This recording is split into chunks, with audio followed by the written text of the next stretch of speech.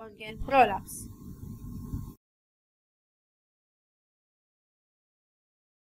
Prolapse is a protrusion of an organ or structure beyond its normal confines.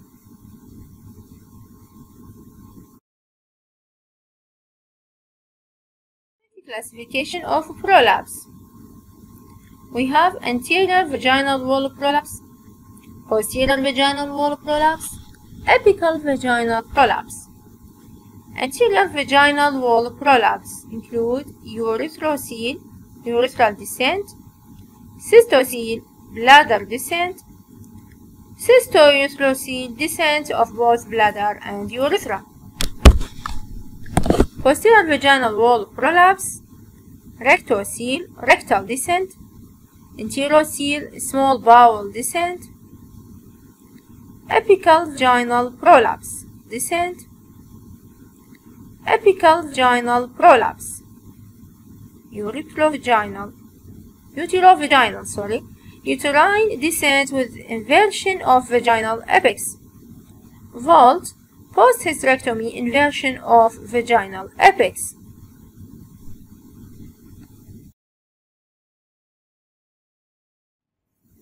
Cystourethrocoele,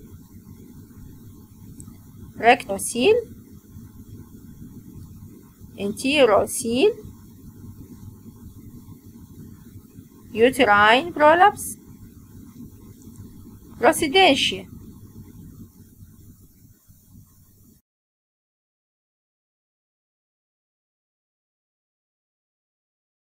Pelvic organ prolapse is a very common problem with a prevalence of 41 to 50% of women over the age of 40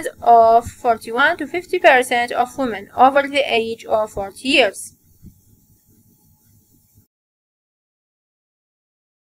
Uterovaginal prolapse is caused by failure of interaction between the levator ani muscles and the ligaments and fascia that support the pelvic organs. The levator ani muscles are puborectalis, pubococcygeus, and iliococcygeus.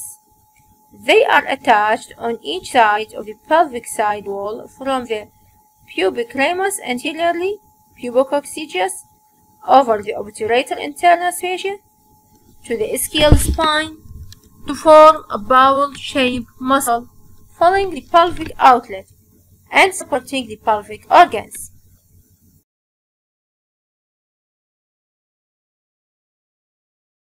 There is a gap between the fibers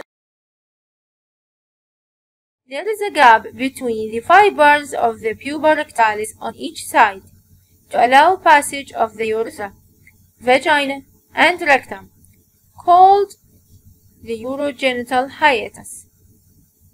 The levator muscles support pelvic organs and prevent excessive loading of the ligaments and fascia.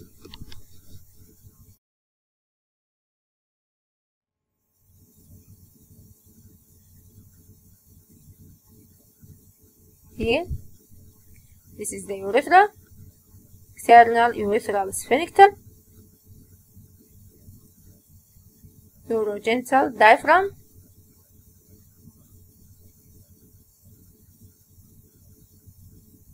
vagina, external anal sphincter, this is the anus, anal sphincter, this is the anus,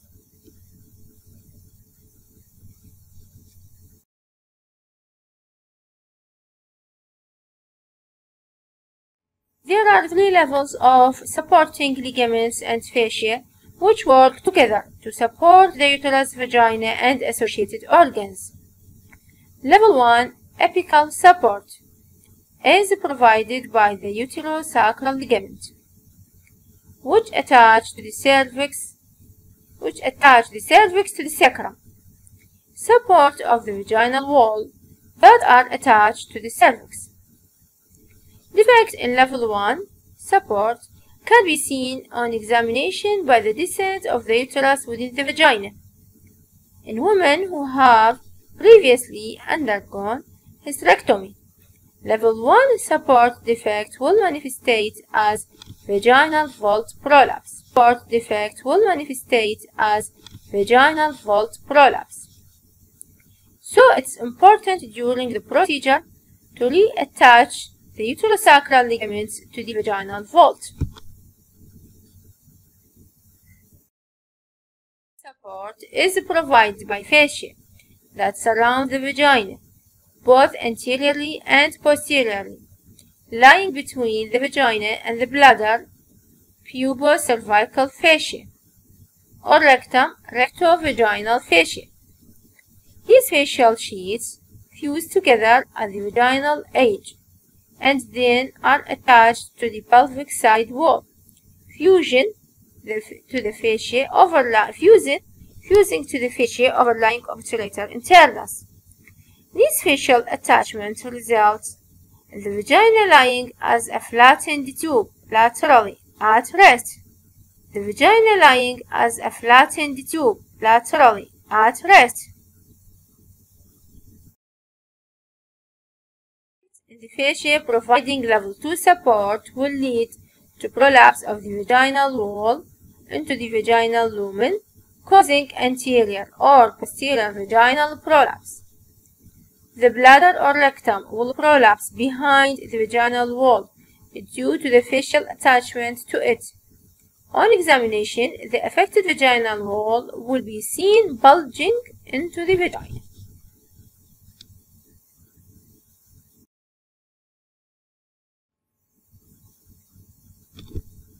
Here, as you see, this is what? Bladder, cervix, rectum. This is what? Uterosacral ligament. From the cervix to sacrum. Ligament.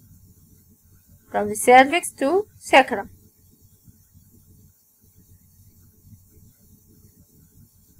This is what? Vesico-vaginal space.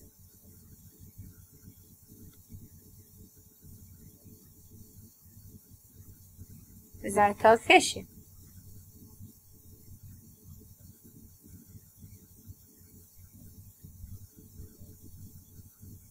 This retrovaginal space.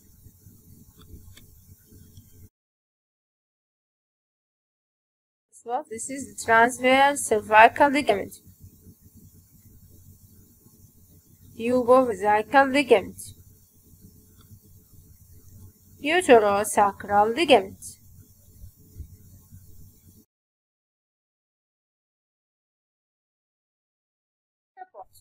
Support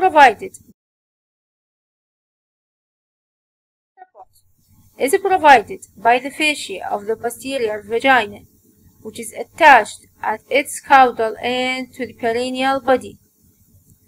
The perineal body is a dense connective tissue mass underneath the lower third of the posterior vaginal wall and is the insertion of the posterior vaginal fascia, fibers of levator ani, and the transverse perineal muscle. It is the perineal body that is torn or cut by episiotomy during childbirth. Defects of the perineal body usually cause the development of lower posterior vaginal wall prolapse.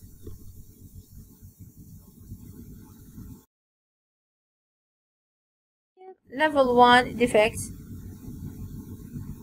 Defects in the uterosacral ligament lead to what? Defects in the uterosacral ligament lead to what? Vault prolapse. Level 2 defects in the bladder, also in the rectum. Level 3 defect in the perineal body.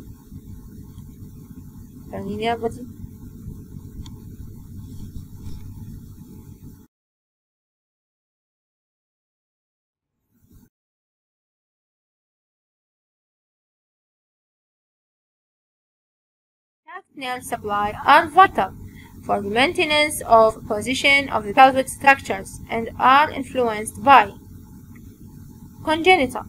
2% of symptomatic prolapse occur in nulliparous women due to congenital weakness of the connective tissue. Genetic. Genital prolapse is rare in Afro-Caribbean women Genital prolapse is rare in Afro-Caribbean women. Childbirth and pregnancy. Fertility is associated with increasing prolapse. Prolapse occurring during pregnancy is rare, but is thought to be mediated by the effect of progesterone and relaxin.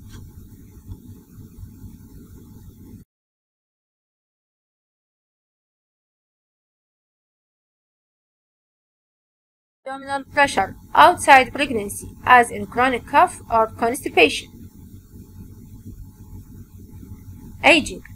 The process of aging can result in loss of collagen and weakness of fascia and connective tissue, as seen in post-menopause and as consequences of estrogen deficiency. Post-operative. Poor attention to vaginal vault support at the time of hysterectomy leads to vault tension to vaginal vault support at the time of hysterectomy leads to vault prolapse in approximately 1% of cases.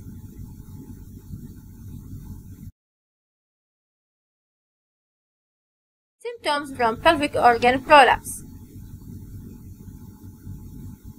Direct.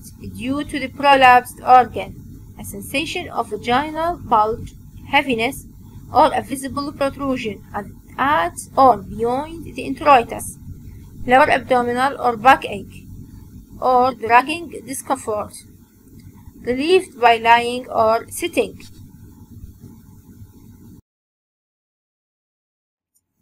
Due to organ dysfunction secondary to displacement from the anatomical position. It depends on which other organs are involved. In the prolapse, difficulty in voiding urine or emptying the bowel, and prolapse, difficulty in voiding urine or emptying the bowel, and sensation of incomplete emptying of bladder or rectum. Urinary or fecal incontinence may also be present. Difficult sexual activity. Vaginal bleeding from a prolapse that is external and becomes ulcerated.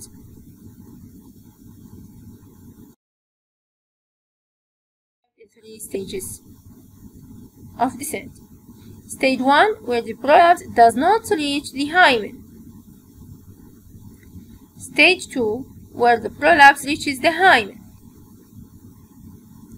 Stage 3, where the prolapse is mostly or wholly outside hymen. When the uterus prolapse wholly outside this is termed procedentia.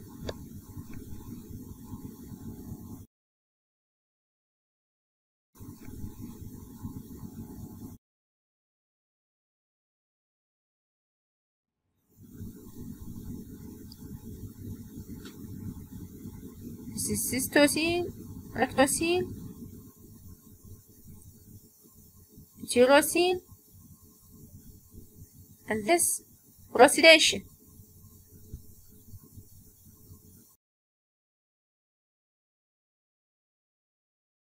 All the uterine body outside. This is called also procedentia. The vagina, and look, it is ulcerated and healthy looking.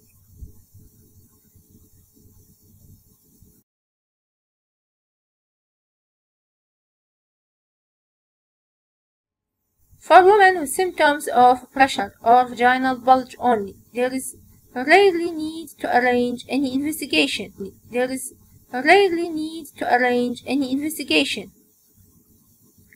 Urodynamic assessment. Functional test of the lower bowel as endoanal ultrasound for anal sphincter defects, rectal manometry, flexible sigmoidoscopy, and defecating proctogram.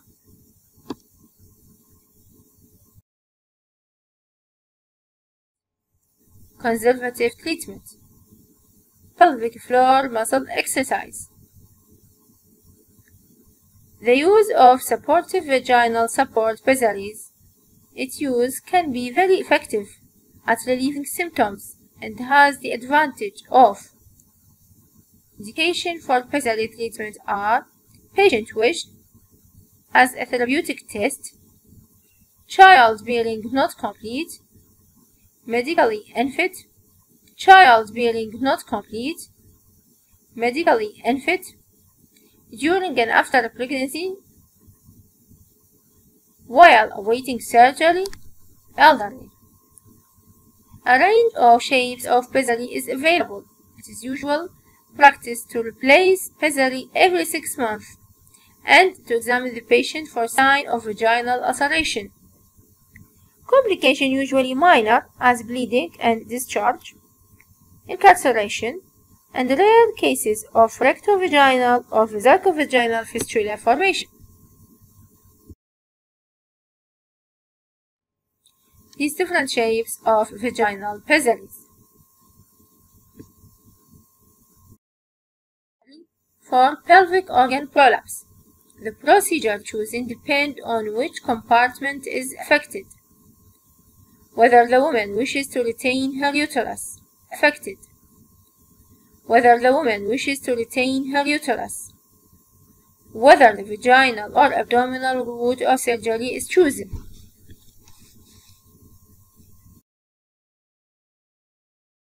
Prolapse surgery. Remove or reduce the vaginal bulge. Restore the ligament or tissue. Support to the apex, anterior and posterior vagina. Replace associated organs in their correct positions. Retain sufficient vaginal length and width to allow intercourse. Restore the perineal body. Correct or prevent urinary incontinence. Correct or prevent fecal incontinence. Correct obstructed defecation. Correct obstructed defecation.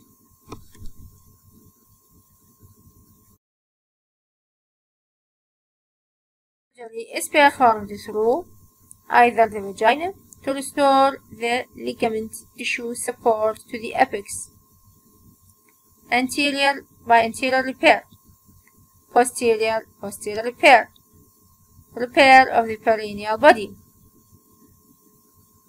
Post-hysterectomy vault prolapse, attaching the vaginal vault to the right sacrospinous ligament with non-absorbable or slowly absorbable sutures.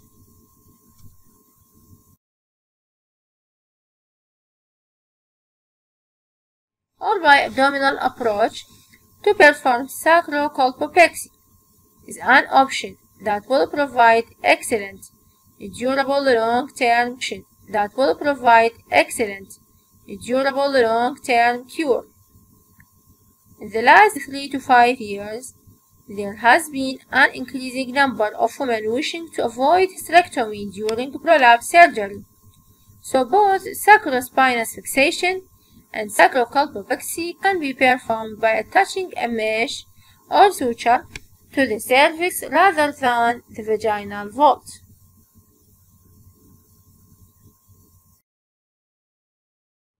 This is the suture. This, as you see, to the right sacrospinous ligament sutured. Here we palpate the sacrospinous ligaments by our finger.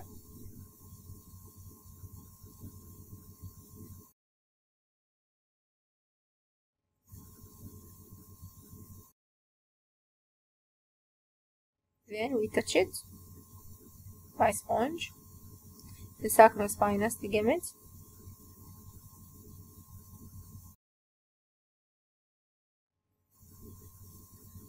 As you see.